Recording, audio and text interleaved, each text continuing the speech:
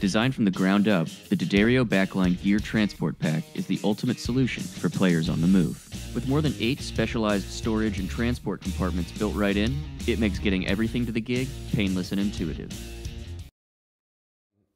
I've kind of known you guys as, you know, it's not maybe not as common for post-hardcore bands to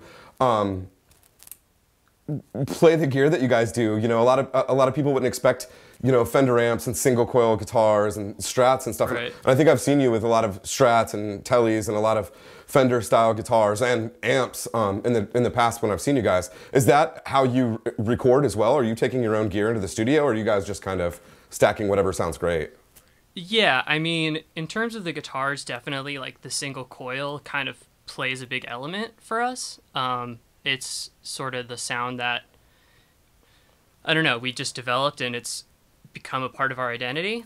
And so even, you know, it's like we're open. We always go in like, oh, maybe we'll try this and plug in a Les Paul. It's like, it just doesn't sound right. It's just not who we are. You know, originally I think I kind of did it because I was going after more of like mono and like Godspeed You Black Emperor and that type of stuff was, I liked the sounds that they were getting.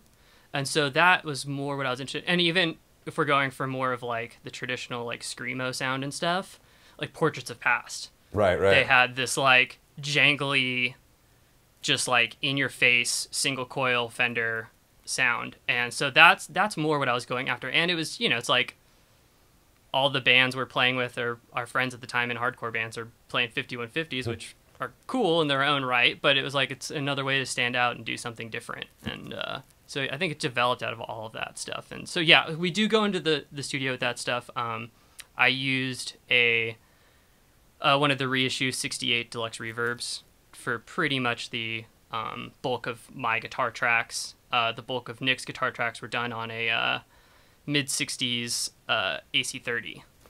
Which was a little different from him. Usually we're using American style stuff, at least like 6L6 amps or 6550s.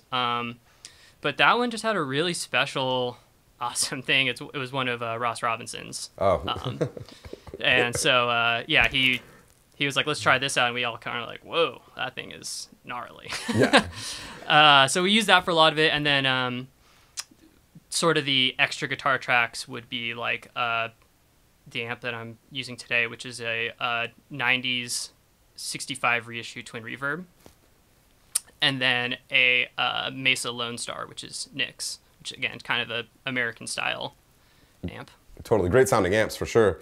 Well, before we get on to amps, let's talk guitars. Is this your number one that you have on? Yeah, this is my number one right here. This is a Nash S63. Model? Love Nash, man. They do such cool stuff. Oh, it's incredible. I was turned on to these by Zach from Rise Against, actually. He turned me on to Nash and Britton, who works there. And so, yeah, I've owned a couple. I've had a Telecaster of theirs as well. And then I got this in, I think, 2014. And it's kind of gone in and out, and then in the last couple of years, I've just totally re-fallen in love with the Strat. So this has become my number one.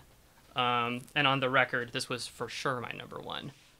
This got used all over the place. Man, I love the finish. That the spray over is just so cool looking. Yeah. So yeah, it's a sunburst underneath, and then it's a Sonic Blue on top. That's funny that you mentioned Zach, because that dude has actually gotten me into a ton of gear.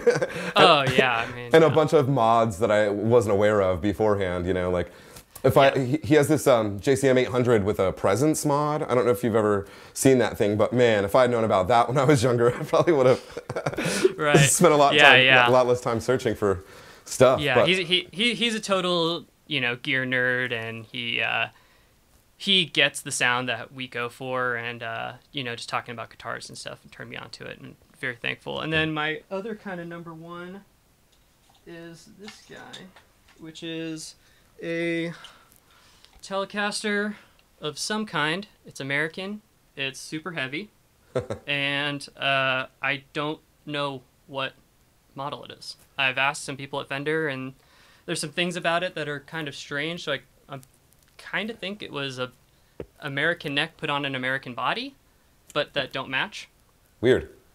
It's a super heavy one. So this one I've seen the most time on the road by far. This is kind of the old reliable. This one it's never had a problem. I beat the crap out of it.